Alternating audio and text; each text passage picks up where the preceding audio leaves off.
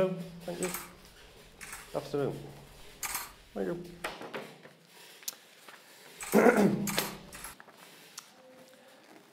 Good afternoon, gentlemen and ladies.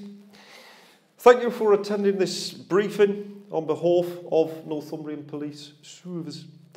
I am Chief Superintendent Ron Norris, and I should like to read you a short prepared statement regarding the speculation as to the status of one of our senior officers. Thank you.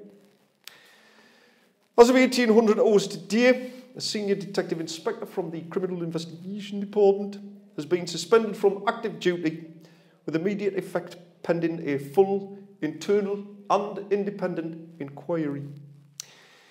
There has been a number of serious allegations levelled at the officer in question, namely that of dereliction of duty by flagrantly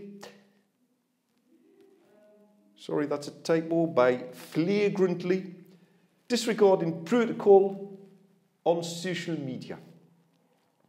For legal reasons, we are not at liberty to name the officer at the centre of these allegations, so instead, here is a picture by Emma Torrington, age 604. Thank you. With regard to the officer's media obligations, namely that of the weekly community crime help show Police 3, I can confirm that the producers have assured the public that the show will still continue and are in talks for a replacement presenter. I can further confirm that War Agent is already in negotiation to secure me as that replacement presenter, and I feel, given War charisma, will be able to bring a much needed fresh look to a tired format and my own unique style of pizzazz. Thank you. That concludes the statement. I will now open this up to the gentlemen and ladies of the press for any questions. Thank you. Yes. Yeah, James Lake, the Sun.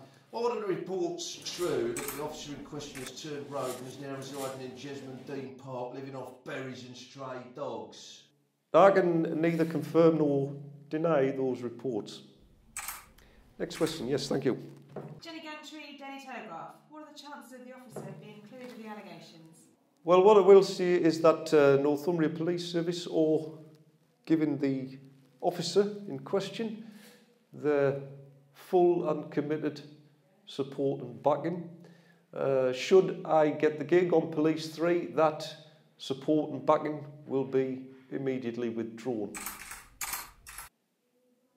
High change, independent. Who won the World Cup in 1966?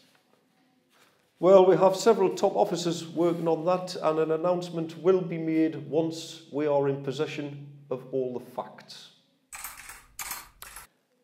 Yes? Quentin Down, look now, as a Daily Mail. Is it fair to say that mass immigration and the BBC are responsible for this? I think that's a question for Alan Titchmarsh. Gentlemen and ladies, I can now reveal to you that the winners of the World Cup in 1966 were England. And that concludes this press conference. Thank you very much. No more questions, please. Thank you. Thank you.